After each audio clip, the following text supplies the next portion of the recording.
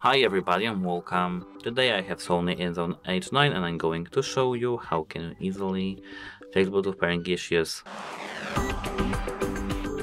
At first enter settings and go to connected devices. Here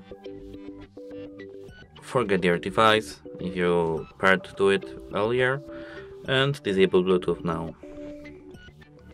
Here you have to check and wait a moment and enable Bluetooth back.